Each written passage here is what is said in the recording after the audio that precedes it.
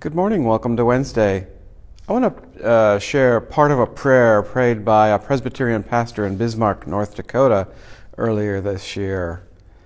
Creator of the universe and all people therein, you who formed humankind in your image, placing them in this world in all their diversity, differing colors, genders, races, ethnicities, and language. We praise you for the splendor of your creation and the love that motivated your hand on this earth. Isn't that lovely? Well, to that, two legislators in the North Dakota Senate turned their back while she was praying.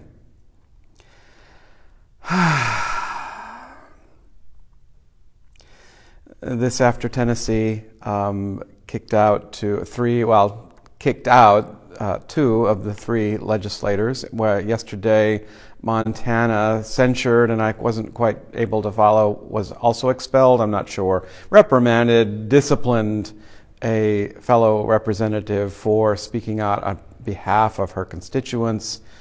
This is just creator of the universe. You create us in your image, differing colors, genders, races, ethnicities, and language, and that's too offensive to have to listen to. I'm saddened, I'm appalled, I am frightened. What is literally happening around us repeatedly? I don't want to traffic in words like fascism or things like that, because that may be too extreme, but this is the kind of thing that happens, isn't it?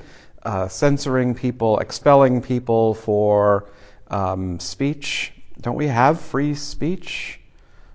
Can't we say out loud that God created all of humankind in God's image?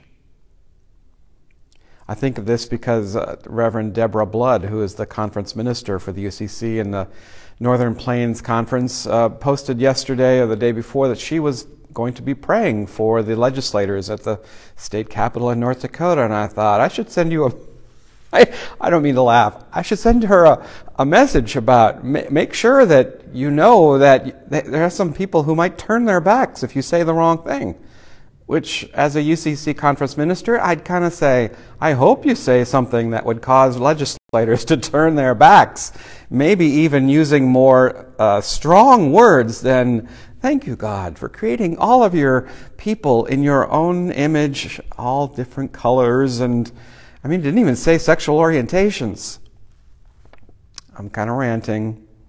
So how about I just go back and end with this beautiful, offensive, perhaps prayer should occasionally be offensive, this unacceptable prayer. Creator of the universe and all people therein, you formed humankind in your image and placed them in this world in all their diversity, differing colors, genders, races, ethnicities, and language.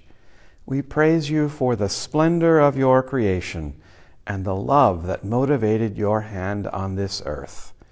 Yes, and also for people who would find that so offensive they'd turn their back or vote to expel their fellow members. All of us, right? Not just some. And with that, have a grateful day. Bye.